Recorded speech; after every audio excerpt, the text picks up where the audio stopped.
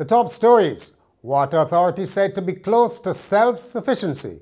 Sagicor Life and Banks report good financial figures and a new injury doubt for the Windies. Welcome to Nation News for Thursday, April the 30th, 2015.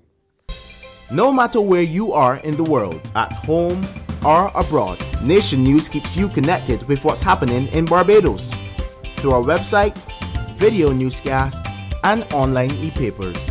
So stay connected with Nation News. News, your time, your way.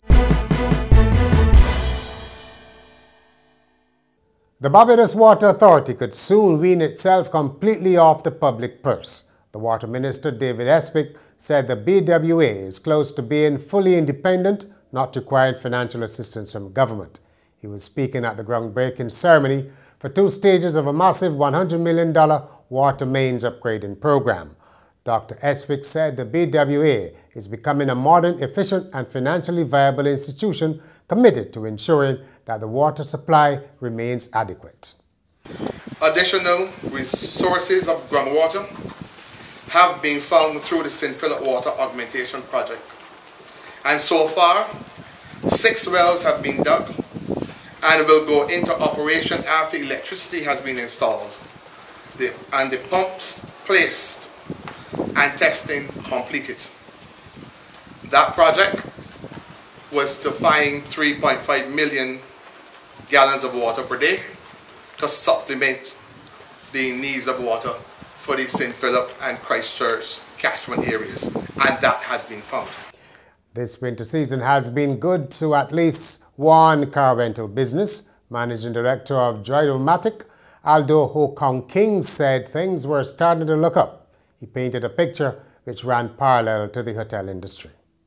We operate very much like a hotel.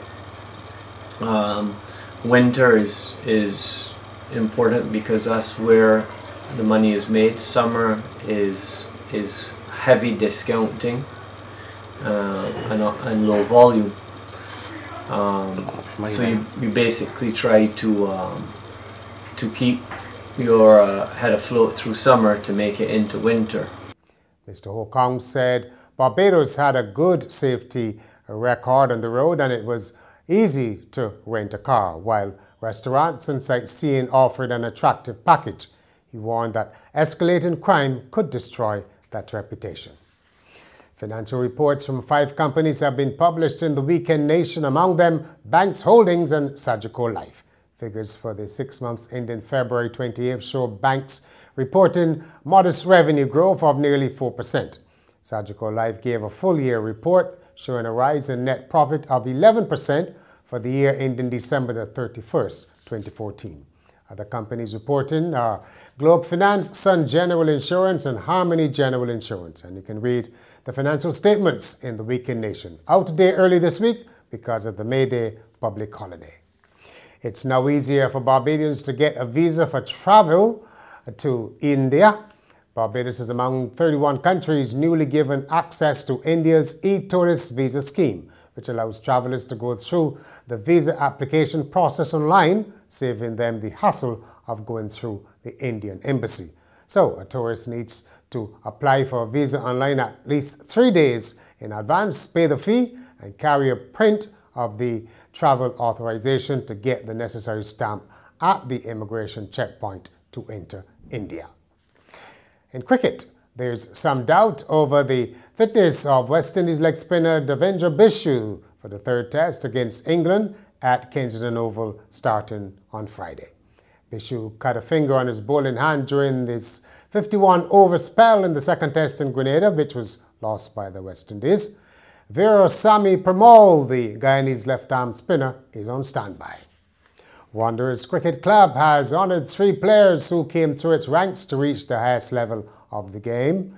They are West Indies one-day captain Jason Holder, England pacer Chris Jordan, and West Indies women's cricketer Hayley Matthews. And finally, police in Florida are asking the public to help identify 2 women shoplifters, one of whom was wearing a shirt with the words, "Won't be caught." They were captured on camera shoplifting almost $1,500 in cologne and perfume from a store.